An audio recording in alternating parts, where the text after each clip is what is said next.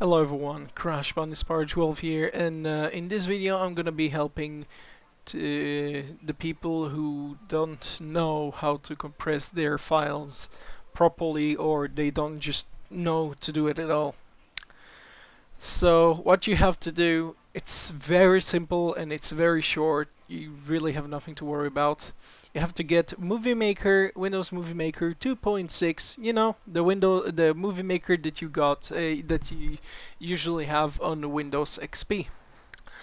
Now, I'm gonna put the link in the description. You can search like Movie Maker 2.6 on Google, and the first result will be this.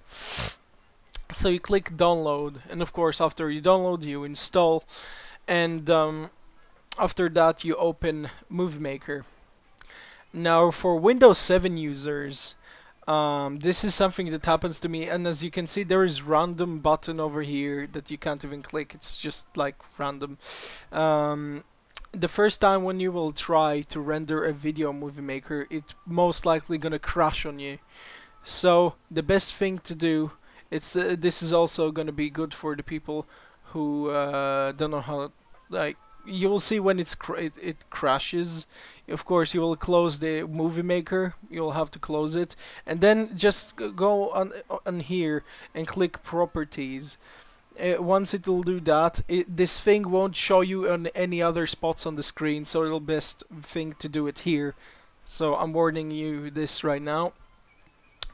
For Windows XP users, I'm pretty sure nothing's gonna happen to them. So what you do is drag the files. Not that difficult. Alright, I'm gonna drag this as well. It's really not that difficult to drag the files. There you go. I'm gonna click save it to my computer. And as you can see, we have this option right here that says, well, you see that you can name your video. You can also choose where you want to locate it at. And as you can see right here, there's this options, one option only that says best quality for playback on my computer recommended. Now you don't want to do that, so you click show more choices, and you have now 3 choices on how you want to render the video. So yeah, you click on this best fit file to file size, and you say that your speedrun is like around 4 gig. You can put it down. As you can see, I can choose how much meg it's gonna be. You can make it even 1 meg if you want to, but I really don't recommend that because the quality will be horrible. So you can play around with the how many megs you want the file to be.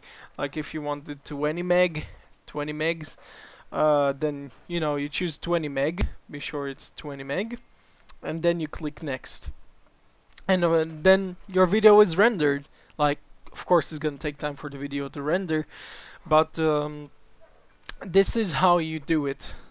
So for the people who didn't know so far how to do it, here you go. Now you know. So there's no going to be any problems, hopefully, with that, and with any future stuff with compressing your files.